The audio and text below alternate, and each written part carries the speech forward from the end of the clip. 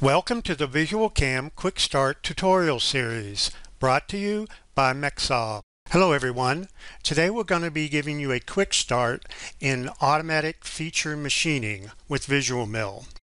Automatic feature machining, or AFM, is an automated way of machining your parts from solid models, and we're going to show you how it works. Now, there's just two requirements for AFM. The first is that you have to have a solid model. It can be a closed polysurface model, or you can be a solid model that you imported from another CAD application or created in VisualCAD. And the other is that you need to have a knowledge base created that has the definitions for each of the toolpaths that your part features contain. Now, VisualMill ships with a knowledge base, a default knowledge base already, so you'll be able to use AFM right off the bat. So let's show you how it's done. What I've got on the screen here is a solid model that I've opened in VisualCAD, and I'm going to show you first the prerequisites, and then we're going to go ahead and do some AFM. So the first thing you need to do is obviously make sure that you have a solid model. And to check that, you can just select your part and go to Analyze and do Part Information. And it'll tell you what you have here. So we've got one shell and 61 faces. So the one shell indicates that it's a polysurface model. So now what we're going to do is we're going to go into the CAM preferences. So we'll go to the machining browser and we'll select CAM preferences, and we'll go to the features section of the preferences dialog. Now here there's a number of things you can do. You can set colors for features that are detected in your model. You can set the transparency for those features and how they're displayed. And you can also turn off some feature highlighting tips, and we'll show you those in a second. Now, to perform AFM, you need to have an automatic feature machining AFM knowledge base defined in your preferences. So we're going to go ahead and pick the File Open button, and if you go to the install path, the program data install path of VisualCAM, you will find a knowledge base file called defaultinch.vkb. Let's go ahead and open that, and that gets added to your defaults preferences dialog. So that's all we need to do there. Pick OK. Now we can go ahead and perform AFM on this solid model. Now let's go down to the Machining Objects browser at the bottom here, and we'll select the Features tab. Now there's two steps to performing AFM. The first is that you need to automatically detect your features. And you can perform automatic feature detection, or AFM, or you can perform interactive feature detection, or IFM. And for this I'll show you both ways, but for this to start off we'll do the automatic feature detection. So if you look on the toolbar on the Features tab, you need to work your way from left to right. So here's the feature detection commands here, and on the left is your automatic feature machining command. So just work away from left to right and you'll be able to do some AFM. So let's go ahead and pick the automatic feature detection, and VisualMill analyzes the part and lists the features that you have in the part in the feature tree. And as you can see, I've got planar faces, prismatic pockets, open prismatic pockets and holes, etc. So we've got all the features detected, and if you want to learn a little bit about each feature, you can just highlight the cursor over it and it'll give you the name of the feature. And now that we have the features detected, now we can go straight to automatic feature machining. And what we'll do now is we'll select the features tree at the top so that all the features under it get analyzed, and we'll select the AFM button.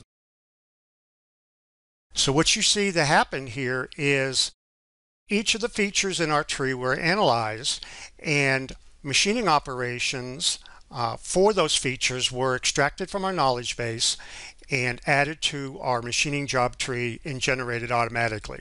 Now, that's how fast it is. What I'm going to do now is I'm going to show you a little bit more about the toolbar in the Features tab and show you a little bit about how we got to this point with this particular model. So let's go ahead and we'll just delete our setup, so with all of our operations. Now, we'll go ahead and for now we'll go ahead and delete our features also. So here's how we started here. So now instead of hitting automatic feature detection, we can go ahead and do interactive feature detection. And what you do now is the features are extracted based on a planar surface that you select. So let's go ahead and select the planar surface. We'll right click, and that surface is analyzed, and you'll see that the features just in that surface were determined. Okay, so we got a planar face feature, and we got some hole features and some chamfers. Now, if you want to just do this automatic feature machining on your interactive feature detection, you can go ahead and go straight to the AFM command, and it'll create operations based on the features that you have detected. Okay, so let's delete that, and let's delete our features again. And so what you can do now is you can tell VisualMill which types of features that you want to be recognized. So you can go into the set filters for feature detection dialog, and it has a checkbox for each of the type of features that's supported in VisualMill. And you can, right now they're all checked, and we're detecting all the features that we can. And for the whole feature detection filters, you can use these to set your diameter range filters for hole detection. So now let's go ahead and detect all of our features again. So we have all of our features detected, and what you can do now is you can get a report on those features by selecting this icon here, and it lists all of your features in the features information dialog. The orientation, each orientation of your part that has a feature will be detected. So if you have a part that needs to be machined from more than one side, it'll detect all of the features from all sides of your part. That's in automatic feature detection, and gives you the feature type, the feature name that was assigned to it, and the feature parameters such as depth, diameters, things of that nature. And you can print this to get a feature list printed out. So let's talk a little bit about the knowledge base. And if you're familiar with previous versions of VisualMill and our knowledge base features, you'll be able to follow pretty much what I'm going to show you. If not, you can go back into the online help and learn more about knowledge bases in VisualMill. So this next button on the dialog, there's icon number 5. We're going to select Create Machining Knowledge Base for Milling Features. And if you want to get more information about any of these dialogs, just pick the Help button, and the help system will come up and show you documentation for each of the commands and buttons and how to use them. Okay, so basically we mentioned that your default knowledge base is defined in your CAM preferences. you can create additional knowledge bases, or you can edit the one that comes installed with Visual Mill. So let's load our AFM knowledge base. This is the knowledge base that we assigned using the CAM Preferences dialog, and you'll see that it has these features already defined in the knowledge base. So based on these features and these operation types, this is the toolpaths that were created automatically. So you can edit these, and for instance you can drag additional features over here if you want to machine these a little differently. So let's go ahead and close that. Now also, the next icon over on the toolbar is Create Machining Knowledge Base for Selected Whole Features. This one was for milling features. This one is for whole features. Now for this one you have to select a whole feature set or an individual whole feature in order to run this command. So we have a whole feature selected, and we're going to pick Create Machining Knowledge Base for Selected Whole Feature. And this dialog allows you to assign operations for this particular whole feature. Now anytime in your when you perform AFM, the cross-section of the whole features are analyzed, and when it finds an exact match of that cross-section in your knowledge base, it will automatically perform the toolpath operations that you assign to that feature. So as you can see, we have a through hole with a chamfer at the top. This cross-section shows you a preview here on the right. So let's go ahead and we'll drag over a center drill operation first, and then we'll do a standard drill, and then we'll do a chamfering operation at the top. So each one of these operations are now assigned to this particular feature. Now anytime that you, as I mentioned, anytime that when you perform AFM and it retrieves information from your knowledge base, it's based on the cross-section of your whole feature. And if that matches, then it will assign these toolpaths to that feature. Okay, so let's cancel out of that. Now, the next thing I want to talk about is, well, how do I set the rules for my knowledge base? So how does it know to grab this particular feature and assign this particular toolpath with these particular parameters to that particular feature? So let's go over to the K-Bases tab, and we're going to load the knowledge base that we have assigned in our CAM preferences. We'll select default inch and open that. So this is the knowledge base that we have defined. And if you look at it, you'll see that each operation type has a selection rules icon under it. So if you double click on that, you'll see that this particular operation is assigned to a feature. You can have a geometry-based rules like in previous versions of Visual Mill, but now you can also have feature-based rules. So for this facing operation, we have assigned it to open prismatic pocket features. So anytime an open prismatic pocket is recognized as a feature, it is assigned the 2.5 axis facing operation toolpath. And you can see that for the other operations in our tree, we can go ahead and select rules for the pocketing. You'll see that it will, anytime it recognizes a prismatic pocket or a stepped pocket, it'll assign this toolpath operation to that feature.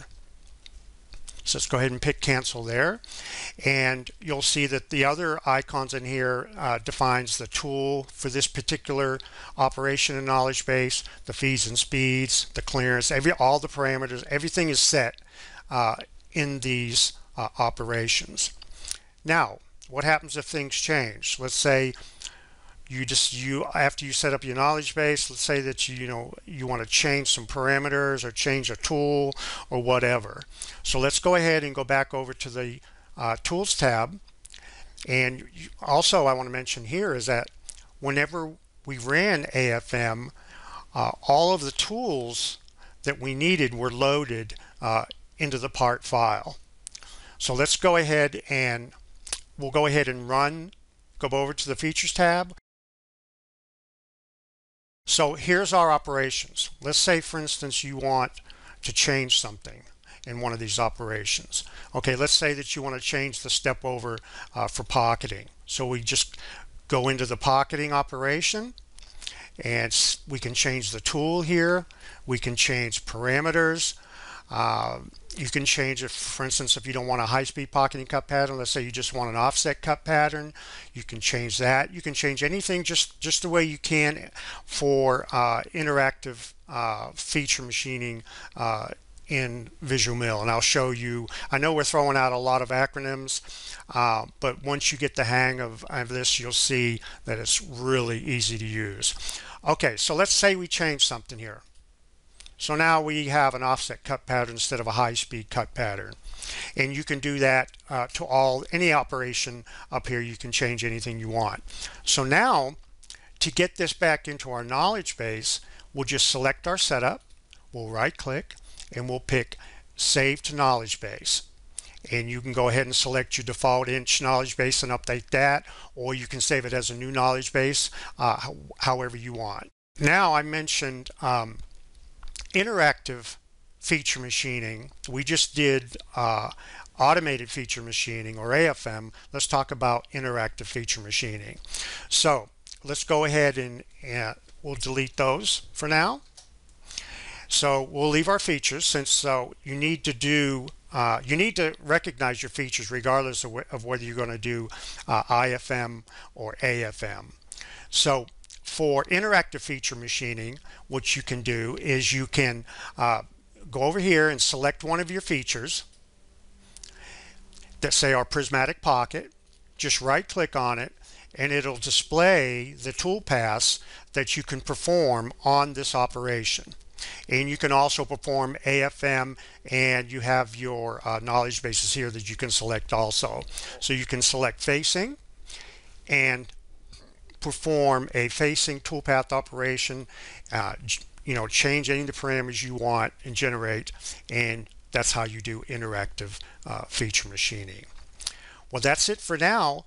Stay tuned for more videos, and we'll go into more detail on automatic feature detection, interactive feature detection, automatic feature machining, and interactive feature machining with VisualMill. For further assistance, you can visit the online help supplied with the program, or visit www.mecsoft.com for additional tutorials. Thank you.